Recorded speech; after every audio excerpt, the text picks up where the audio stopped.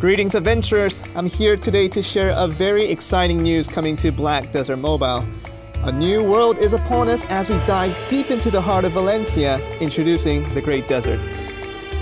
The Great Desert contains many things for us to cover, so let's get right into it. Discovering new people, areas, monsters, and information all lead to knowledge gain. Higher knowledge allows for increased attack and defense stats in addition to added skills for your workers.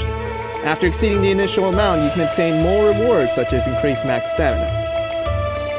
During your exploration into the Great Desert, you may discover a variety of excavations. While some of these findings may be exchanged for rare items or runes, you can also choose to register them into your collection. Purified water is essential for your journey through the desert. You can receive one free bottle each day, and each bottle will allow you 40 minutes of exploration. Without purified water, your character will quickly become exhausted and your movement speed will take a significant toll.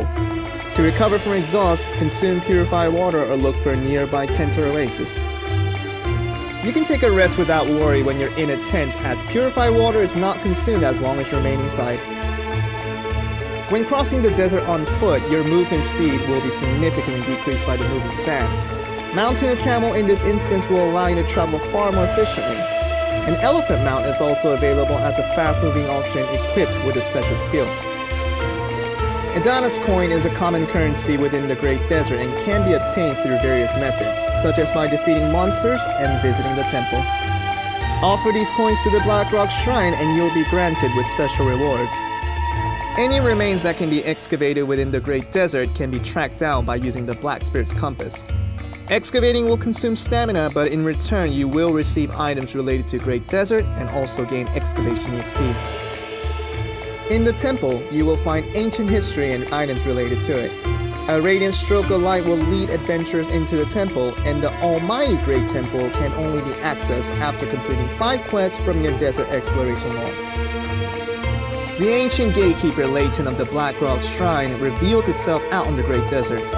Layton's location can be found by accessing the world map, and defeating it will reward adventurers based on their contribution. Adonis coins collected during temple exploration and excavation can be used at the Black Rock Shrine. You may enter the shrine once this icon appears on the right side of the minimap, and by offering Adonis coins, you can receive various rewards such as boss stamps, ancient tablets, and chaos crystals. Defeating enemies around the Black Rock altar will grant you an opportunity to make offerings to the altar. In exchange for the 5 stamina you will need to make an offering, you can receive various rewards such as Adonis coins, additional temple entry pass, and more. And that is our introduction of the Great Desert.